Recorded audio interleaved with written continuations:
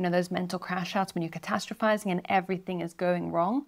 Well, I can definitely resonate with that feeling. I want you to know that you are not alone. I've spent years studying this because I wanted to understand what was going on in my own brain so that I could help you guys understand it too, so that life can feel a little bit less scary. Hello, and welcome back to another episode of the Nicole Vignola Show. If you're new here, please could you like, comment, and subscribe. You'll be helping me make this channel grow. You'll be helping me reach those who need it the most, that science and mental health care can be accessible to everybody. Guys, I'm gonna leave you with 5 simple steps to stop the spiral. So generally speaking, spiraling is an anxiety-driven behavior where you start to loop in on yourself on the thoughts.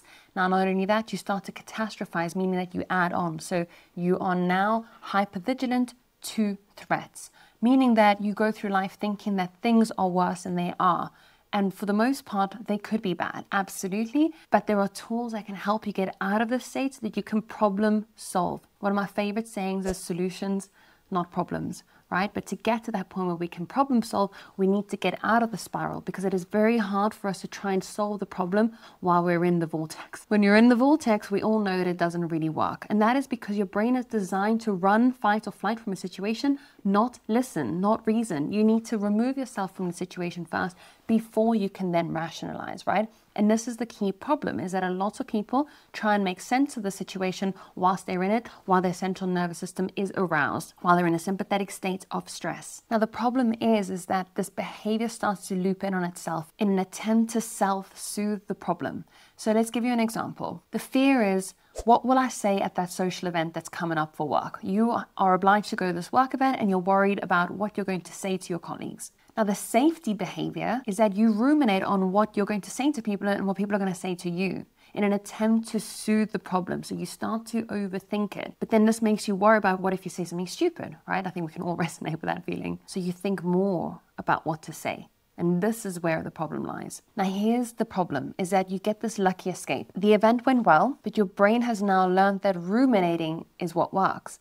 And so every time you have a social event, you start to get this loop of fear into your safety behavior, which is ruminating, and then the lucky escape, which is actually, that worked. There's a really funny meme that says 90% of my problems never happen, therefore ruminating works, therefore overthinking works, worrying works. And it's funny, I find it hilarious, but that is kind of how the brain works, is that we create this loop thinking that it's the ruminating that's actually helping us from the situation, and it's a learned behavior. And so you start to worry about the next event, and that anxiety remains. So the amygdala stays active, the limbic system responsible for threat detecting stays active, especially when it comes to thinking about social events. Now, this can happen in many scenarios. That was a social anxiety example, which I think is applicable to a lot of people, but it can manifest itself in many other ways. Like, for example, you start to get triggered about something, and then the rest of your day, you're in this anxious state, and everything feels really heavy.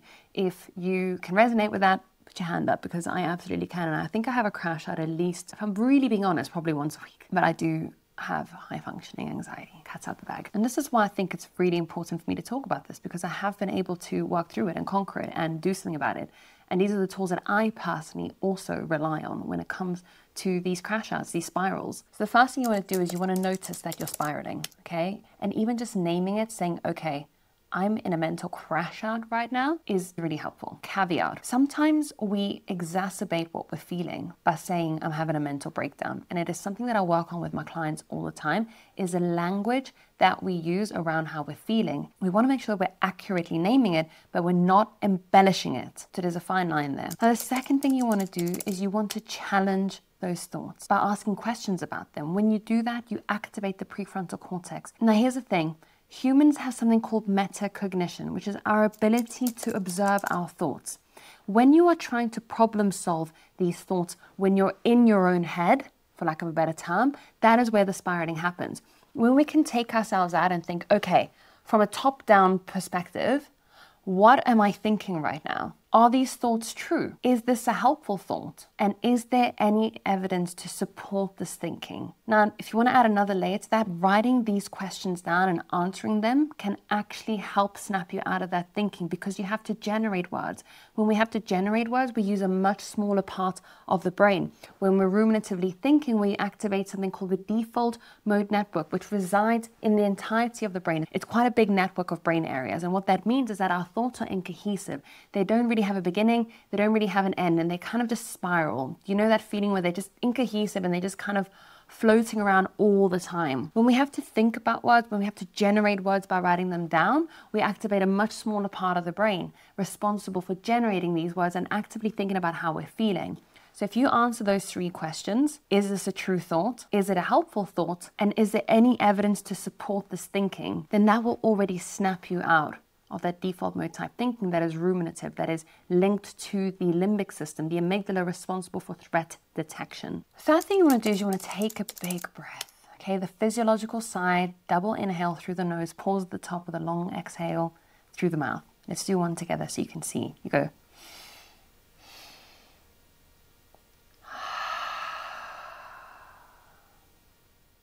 That is bottom-up regulation. So your body is dictating what state you're in. Top-down regulation can work in step number 1 and 2, provided that you are able to snap yourself out of that ruminative thinking. So if step number 1 and 2 don't work, then you can add in the physiological sigh. Step number 4 is that you can go and look outside. Our pupils have a direct line of communication with our stress system. So when we open our visual field, it's actually linked to the parasympathetic system, meaning calm.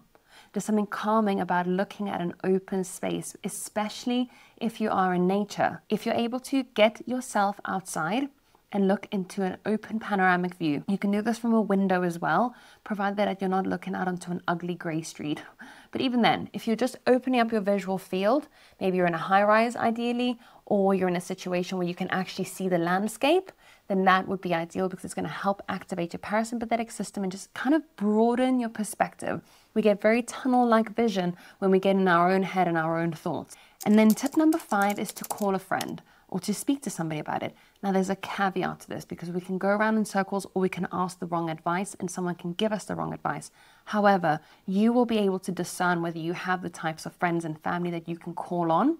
And the reason this works is because when we tell somebody our story, when we tell them how we feel, the shame seems to dissolve and cannot exist once we've spoken about it, especially if they respond with empathy. And the reason that is because we're bookmarking from beginning to end how it is that we're feeling. So you're putting a narrative, a story to the feeling. It's the same reason as to why music feels so good. So if you don't have somebody to call, put on some music, listen to some songs that might help you, because sometimes we hear a song and we resonate with exactly how it is that we're thinking or feeling, because it gives us the opportunity to name what it is that we're going through, and we can also collectively resonate with other people, which gives us a sense of community. It gives us a sense of relief, knowing that there are other people in the world that go through the same thing. Now, that is not in a way that's kind of reveling in other people's pain, but as humans, we're connected. We thrive on being able to know that we're not the only ones going through something. And in that collective experience,